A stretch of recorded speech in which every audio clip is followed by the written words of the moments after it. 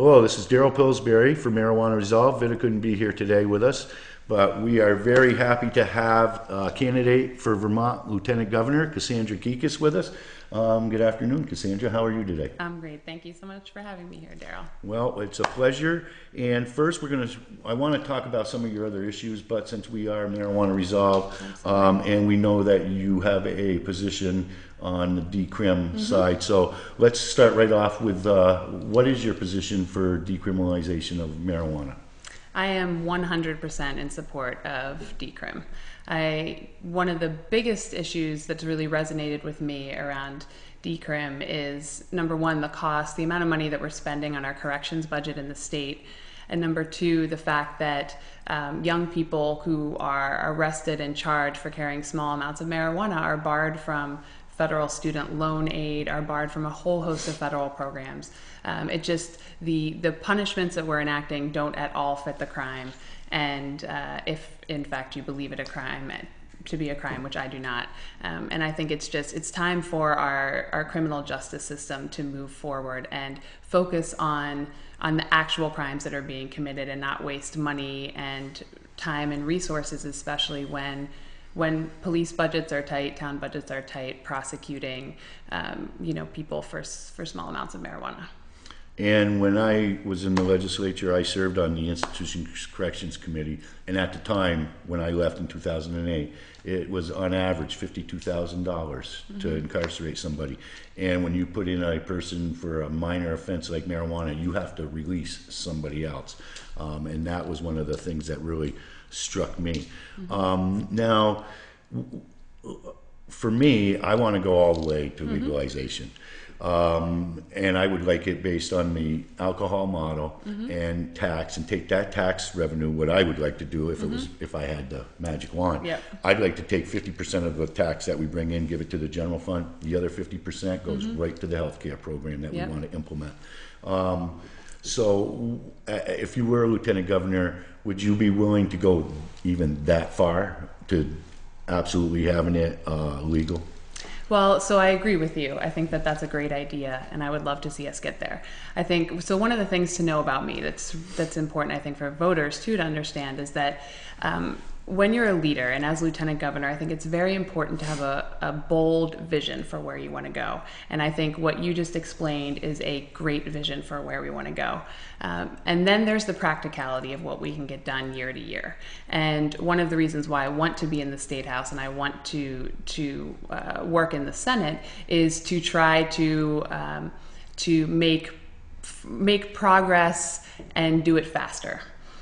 Now, I think we're in a great position. I mean, there's enough people, enough legislators, both on the Senate and the House side, and certainly the governor, that want to see us move toward decriminalization.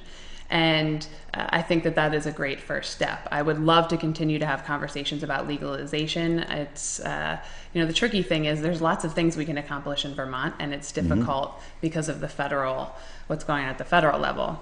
That being said, I am not at all afraid to push boundaries. I think that the situation that we're in, we can't sit around and wait for DC, even though we have a fantastic congressional delegation, to solve these problems, whether it's criminalization of marijuana, or rolling back those laws, or it's universal health care, it's affordable child care. We can't sit around and wait for those problems to be solved for us. So Vermont really has to lead the way, and we have to do it in ways that are smart, that are practical and politically palatable year to year. But I think it's a really important, the job of the lieutenant governor.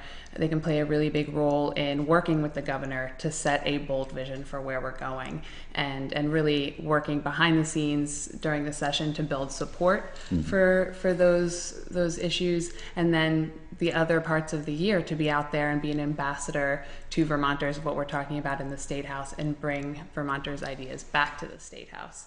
So I think it is the perfect job to talk about something like this. And in this case, I think the governor is on the right track, and we want to keep moving forward on that. Yeah, we're very happy with Governor Shumlin's stance on the decrim, and even for the passage of just having it legal.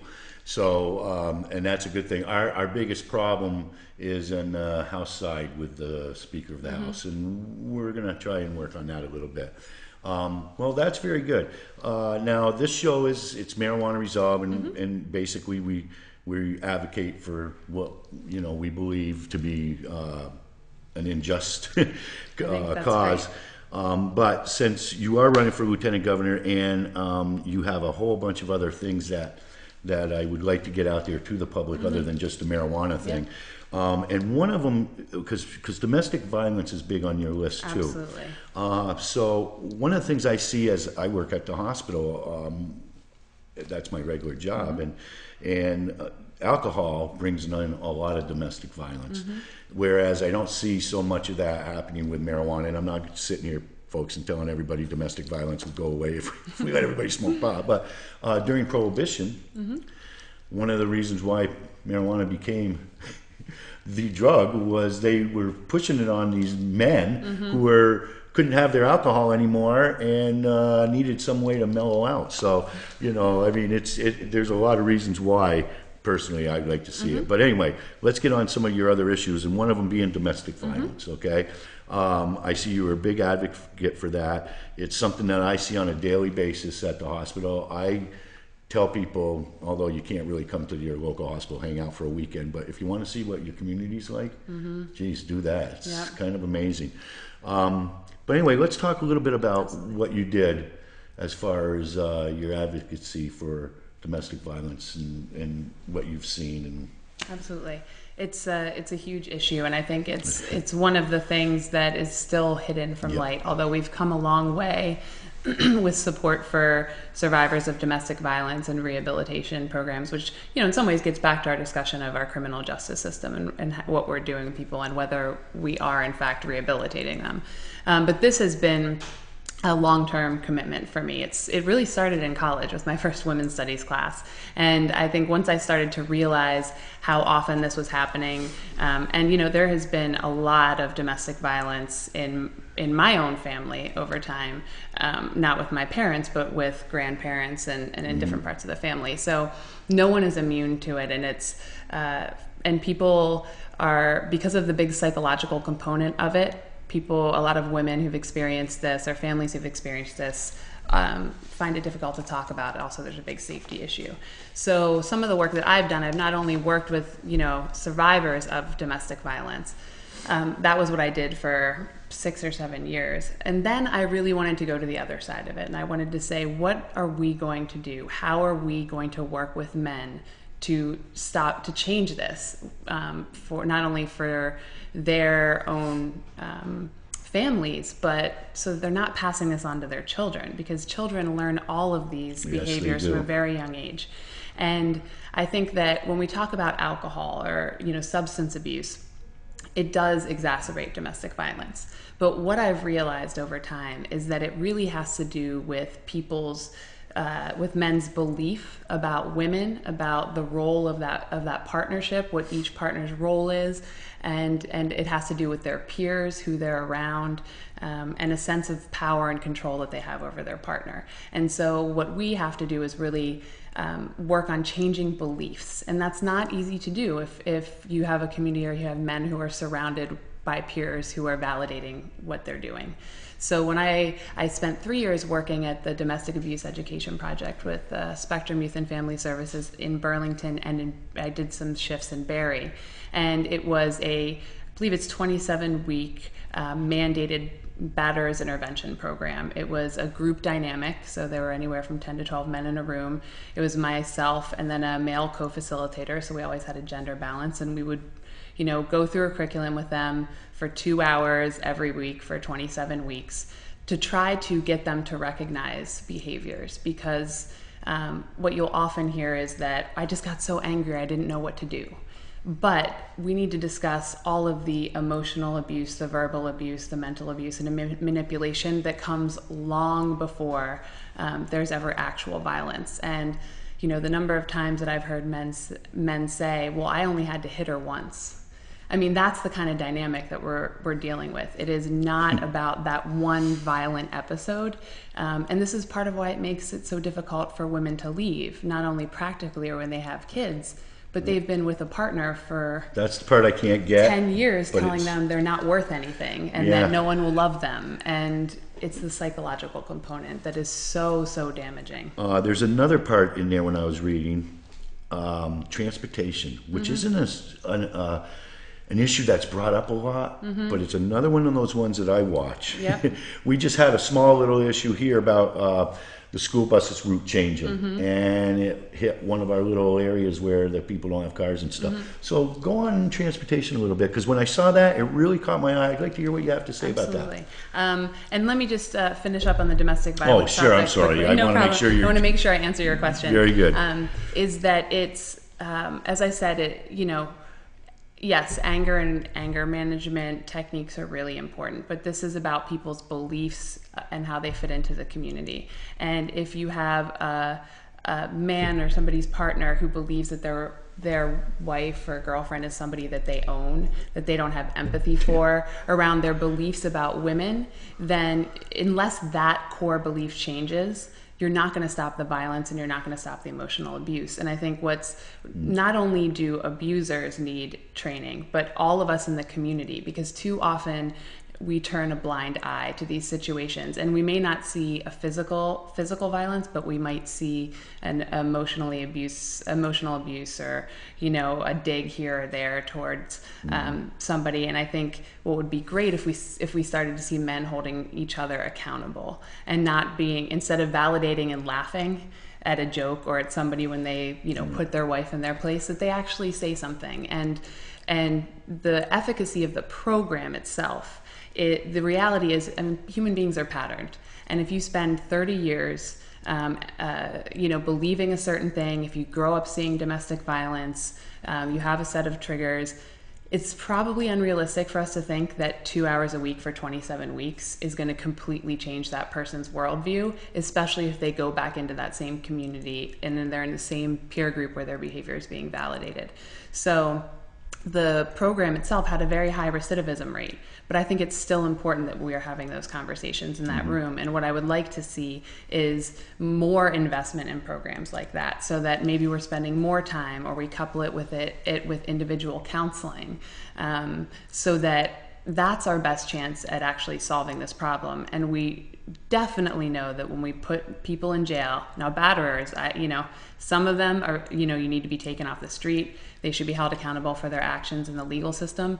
But jail often makes people more violent instead of less violent. And it really rips the family apart too, because even, the children still, look up to their dad. And, but it all comes down to that single word of respect, man. I'm telling you, it's huge in my respect, man. Respect for everybody. Absolutely. It's just, so thank you for that. Very good. Now, very good. Well, I'm glad you finished up on that. I do that every now and then. Thoughts come in and they pop in quick. We're in the same but boat. I definitely wanted to make sure that we did talk about transportation. And before we get to the big thing, okay? But transportation, what are your thoughts on that one? So my work in transportation, I have been working towards my master's degree in community development and applied economics at UVM, and I was a research fellow at the Transportation Research Center. I went back to grad school because I've been an advocate behind the scenes for 10 years now. And at the time, I realized that my heartstrings were pulled by a lot of issues. Good. Which is a good thing. But that doesn't necessarily lead you to solutions. No. And it doesn't hold weight with some of the people we have to convince. So I went back to school because I wanted the economics and the statistics to be able to back up what I'm doing and what I'm fighting for, and the challenges and the opportunities that I see both for us in Vermont and the rest of the country.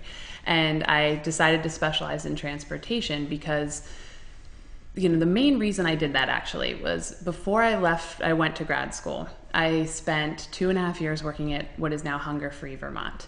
And I was working on federal nutrition programs, specifically the food stamp program. And one of the things that I did was I ran 20 focus groups in Washington and Chittenden County with low-income mothers and talked to them, asked them what their biggest barriers were to putting food on the table. And time again, transportation came up and access to grocery stores. And, we had regularly heard stories of women who were either walking miles to the grocery store with kids in tow, or they would get on the bus with 3 kids. They would go to the grocery store, they would call a cab to get back home because they have all their groceries, Yeah, and that costs $35, which is a huge amount for people living in poverty. Not only that, but if you can only do that once a month. I mean, you can't. If you have a car, if you have money, you're going to the grocery store. The average person goes almost once a day. But what happens is they're only going at the beginning of the month. They get their food stamps. It changes the dynamic of the food that you can buy. I mean, you can't buy a month's worth of fresh fruits and vegetables. Yep, very good point. Or they're going to go bad, or you're just going to buy a small amount. I mean, we also have to deal with how expensive they are. But so many people don't. I started just to realize how interconnected all of this was. And so my passion is really looking at things systemically. And I know that even that word is probably interesting to me only.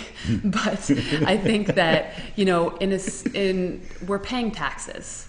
Our taxes should go towards supporting infrastructure, towards supporting systems that really make it possible for working families to thrive and to prosper. And that is the essence of my campaign here. And that is the essence of the work that I want to do as Lieutenant Governor.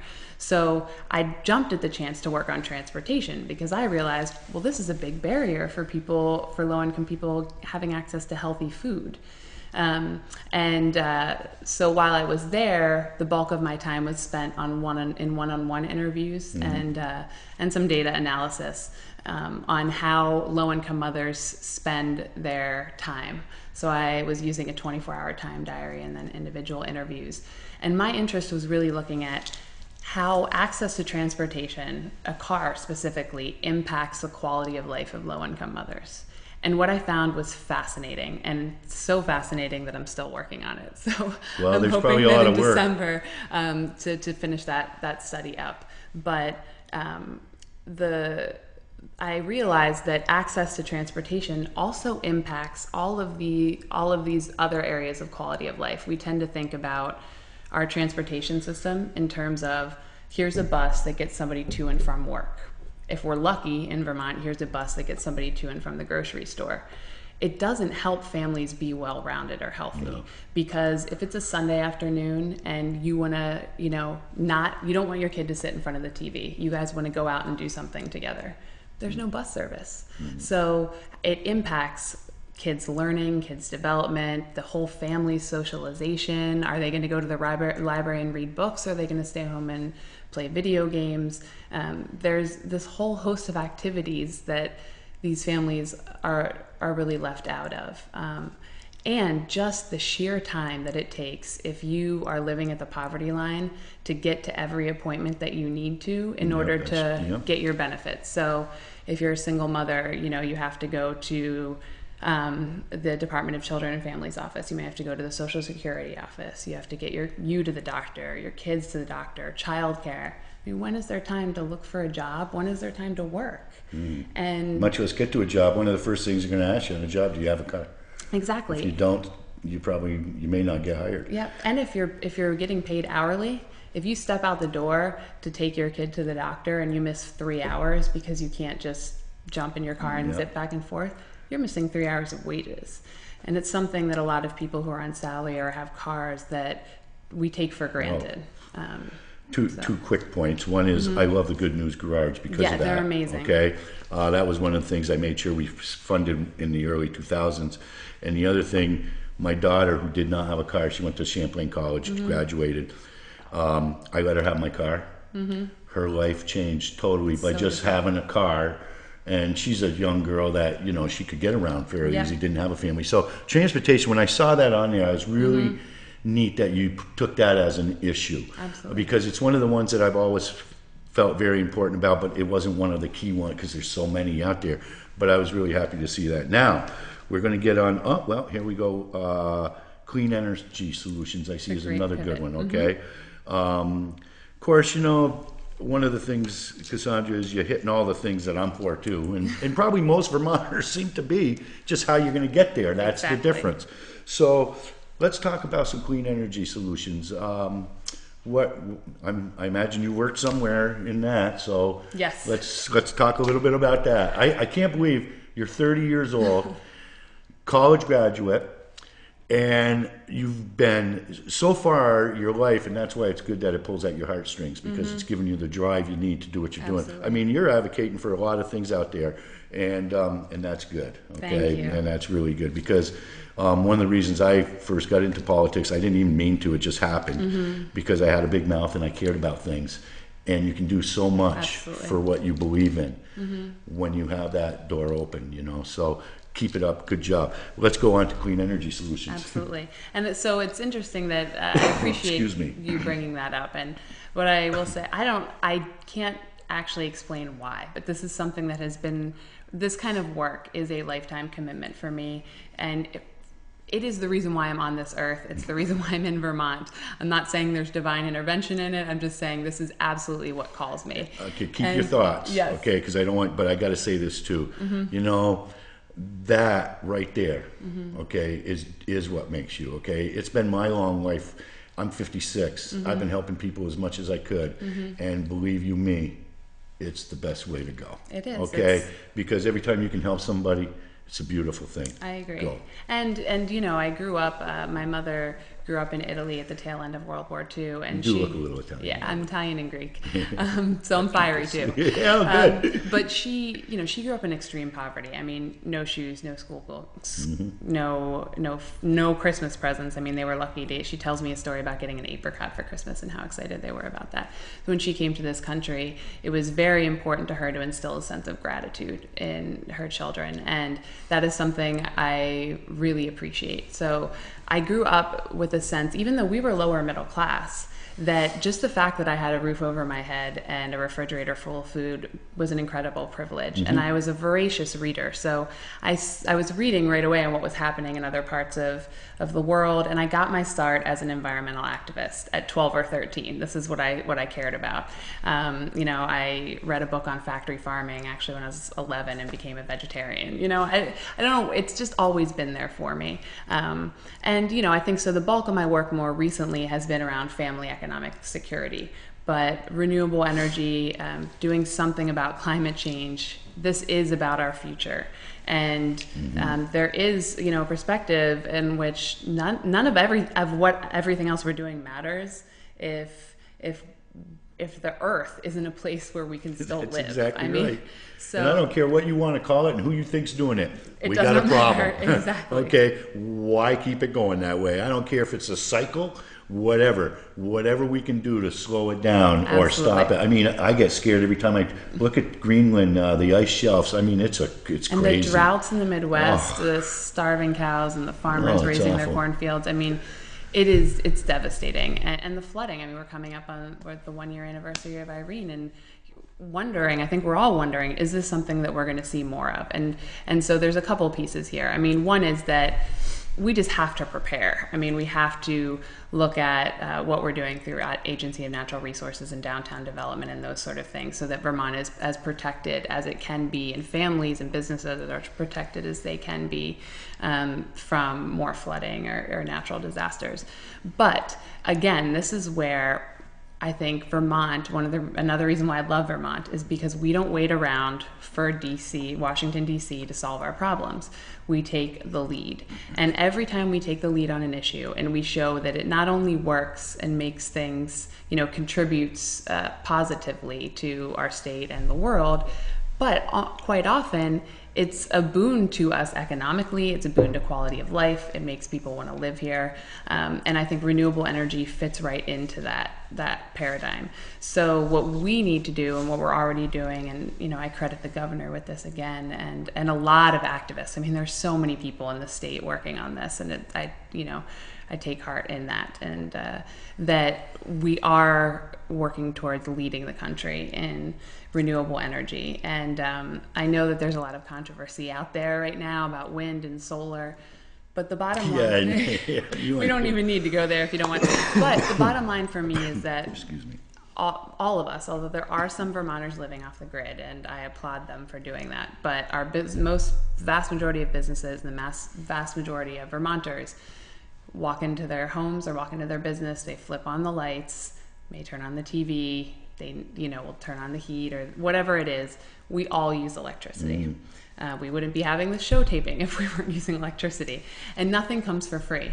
Not energy, not healthcare, not any of this. Yep. So what we really need to do is be making deliberate decisions about where our energy is going to come from, as long as we want to continue to turn on our lights. And everything has trade-offs. And it's a matter of looking at the scale of those trade-offs. And to me, renewable energy, investing in that is a no-brainer. When I think about... We're actually behind a lot of other countries, which just kills me. We really are. And when I think about, people will often ask me about Vermont Yankee or nuclear power and say that it's clean. And I chuckle when I get that question for one reason, although there's many reasons we could talk about Entergy and VY and why that plant should be shut down. But human beings, we're not perfect. None of us. I love us. I love all my fellow human beings, but we're not perfect. And I don't think we can be trusted to store anything for 2,000 years to avoid nuclear fallout. So to me, that's a no-brainer. Why would we do that? And so solar, wind, I think some hydro, some biomass. I mean, we can put these things together in a way. I mean, there's no silver bullet is the other thing, but in a way. We blew the hydro. Yeah. That was awful. Were you here for that by chance? I was. It might have been just when you were first. I was here, but I was working on nutrition issues. Yep. But I think that there's no silver bullet, and the American way for a long time has been a one-size-fits-all. Let's find one solution, and let's make it the huge solution to everything, and that's been fossil fuels. But we need a combination of energy sources, and we need to continue to have discussions around the state, but we need to keep moving forward together. And one of my interests as Lieutenant Governor, though, is making sure that communities who are being impacted by renewable energy projects have their chance to be heard, particularly before the Public Service Board. There's some interesting models in other states of dedicated consumer representation. And I think it's important that people feel heard. And I think that may be the most important piece of the puzzle, actually, that they get to weigh in and they feel respected and like they're not being railroaded, even if they disagree with the outcome of the decision, because ultimately we have to keep moving forward to our clean energy future. And I think we're going to get there. And as Lieutenant Governor, I will continue to help us get there. I hope we get there. It's been something I've been talking about for 20 years. Yeah. Now, for the last issue, which is a big one for me, excuse me. It's something that actually started me on the road to politics back in 1992. Healthcare. Absolutely. I've been one of the lucky ones. I work at a hospital. I got great healthcare. This ain't about me. It's about a lot of my friends, neighbors, things like that. I mean, I find it absurd that we're the only country in the world where you can lose everything you work for because of your health. It's crazy. But Governor Shumlin said that you are a leader in healthcare, which I think is good coming from the governor. Why would he have made that comment? Is that another one of your big... It is. So let's talk a little bit about that and what you believe, and give us a little bit about your healthcare stance. So this is healthcare, and Vermont's efforts in moving toward healthcare reform is really what I've been focused on 100% for the past 3 years. As I finished up grad school, I saw a job opportunity at VPIRG as a healthcare advocate, and I knew a little bit about where the state was headed, and I jumped at the chance to go do this work for a couple of reasons. One is I really wanted to be closer to lawmaking, and two, healthcare again. So if I say, okay, I worked on nutrition and realized that transportation was a piece of that, or I worked on domestic violence and realized that nutrition and transportation was a piece of that. Healthcare, even through all that other work, I realized I felt like I was just nibbling around the edges, because the healthcare crisis is huge in this country. And as you said, it's a financial, health and well-being. Actually, one of the most incredible stats to me is that 60% of bankruptcies in this country occur to families who have health insurance because of medical bills. So in Vermont... Yeah, there you go. You're not immune even if you have health care. Nope. So, I mean, it's staggering. 200,000 people in this state. 200,000 are either uninsured or have insurance whose coverage is so low that they can't afford to get the care that they need. And with the healthcare budget of $5 billion and growing, that makes, I mean, we're clearly doing something wrong. Especially when we only have 640,000 people in the state. Exactly. So my role at VPIRG was really in the State House and then on the ground in communities. So, and it was nuts and bolts on healthcare. I really have become an expert on healthcare because not only do I believe in single payer, publicly financed healthcare, I see the pathway to get there. And I think the governor, again, has us on the right track. Oh, yeah. And there's a lot of support for it in the legislature, especially in leadership. But and healthcare was the main reason that I decided to run for lieutenant governor, because I want to make sure we stay on the right track. But my role, I did work closely with the governor at VPIRG, was not only to help be a leader and help pass the past 2 years of healthcare reform pieces of legislation, but I also really consider myself a watchdog for consumers and patients. And it's something, I'm the type of person who by day I'm out there talking to Vermonters about their experiences, and by night I'm reading 400 pages of insurance company annual reports. So, well, you'll like the legislature then, because exactly. The stuff you got to read, man. Although you've already probably seen a lot of it. Actually, last year I was the bill one of the bills I'm proudest of that I worked on this past year. That, so that's good. Is a bill on denied claims. So this started for me last December. I realized, every time I was out there, I heard stories from people who kept saying, I got a denial letter from my insurance company and I don't understand why. I went in and had surgery and I got a bill for $1,200 because the anesthesiologist was out of network. How is that possible? And just the sheer number of hours that people were spending trying to fight these claims, or hitting a point in which they were so stressed out because they're sick, which is not the best time to deal with bills, right. That they were being called by collection agencies and constantly by the hospitals. And so I thought to myself, I wonder how often this is happening. So I start doing research and realize we have no idea. There are only, I want to say 6 states, if my memory serves me correctly, 6 states in the whole country that collect some portion of data on how many claims are denied, but very little. Vermont collected no data at all. So from my perspective, there was no way for us to, number one, see if there are patterns in denials so that we could fix it. I bet there definitely is. So because that's one of their, that's what they use. Mm-hmm. They're hoping that elderly person, whoever, won't get on a phone and fight that. Exactly. So, and if we saw the patterns at the state level, we could fix it before somebody has to spend 6 hours on the phone. So we weren't collecting any of the data, and that was my mission for this past year. And actually had this, work really well with both all 3 parties, 4 parties, if you call independents a party, but I do. You do. So independents, progressives, Democrats, Republicans, actually 2 Republicans and a progressive signed on to that bill. And it was hard work, but we passed that legislation with only 1 vote, no vote on the House floor. And it is the most progressive and aggressive insurance company disclosure legislation in the country. So it requires that insurance companies report all of the number of claims they deny by category, and it also includes a whole host of other information. So how much the insurance company is paying their CEOs, their board members, how much they're spending on marketing. Was that a voice call? Was that a voice vote, or was it a roll call? And only House. 1 person didn't vote for it? Yep. Was that Duncan Kilmartin? No, it was actually Tom Burdett of West Rutland. Oh, wow. And so... Sorry, Duncan. Yeah.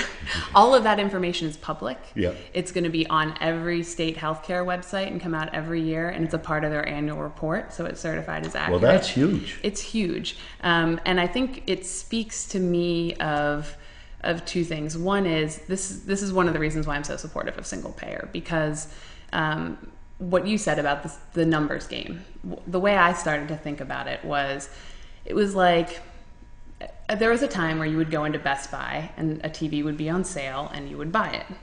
Well, the companies figured out that if they made you do a mail-in rebate, they would make more money, because there's a certain percentage of people That's exactly right. that never mail the piece of paper in, or you lose the gift card when it comes in the mail. I mean, they are doing the numbers behind the scenes. Mm-hmm. And so I can't sit here and say that that's what insurance companies in Vermont are doing. I can say there's evidence of this happening in other states. We won't know until we look at the data. But it is the job of elected officials and state agencies to make sure that that is not happening. And when it comes to insurance is run like a business, whether you're for-profit or nonprofit. And when it's run like a business, that means you look at your bottom line and you want to maximize the amount of money coming in and minimize the amount of money going out. When you apply that to insurance, that means you want as much in premium dollars and co-pays and deductibles as possible, and you want to pay for as little care as possible, because you are looking at your bottom line.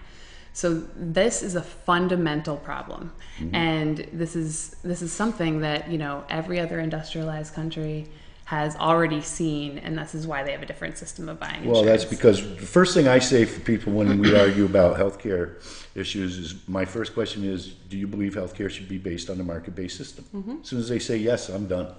I don't even talk to them anymore about it, because they think that that's what it's all about.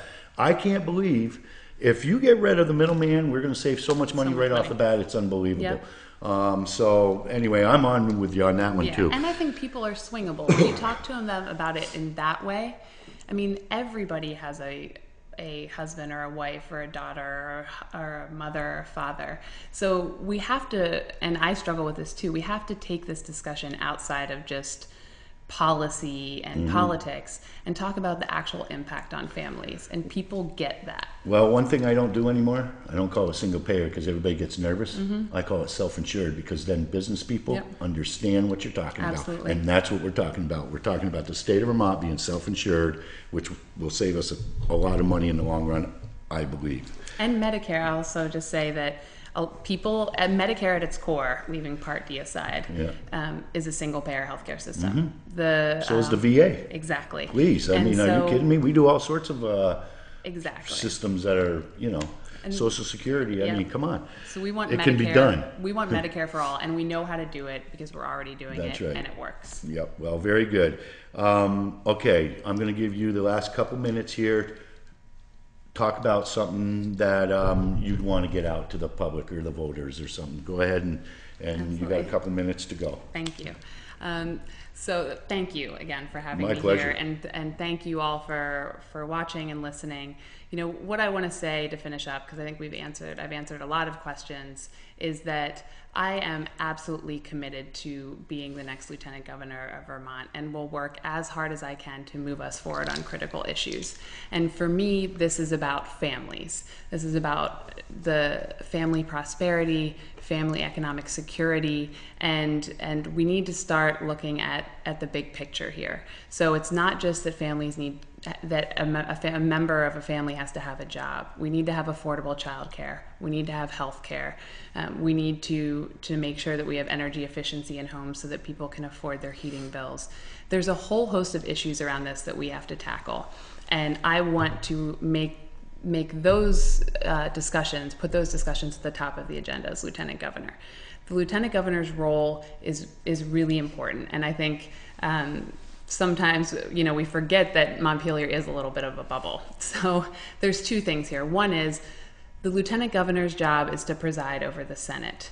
In that capacity, I will do everything I can to help move legislation forward that Vermonters care about, to make sure that initiatives like decriminalization of marijuana, that death with dignity, the ability of childcare workers to collectively bargain, get their fair day on the Senate floor and get a vote, because that's what Vermonters have legislators in there for.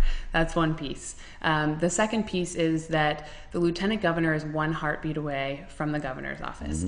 It is absolutely critical that the person in that position shares the values and the goals and the vision of Vermonters.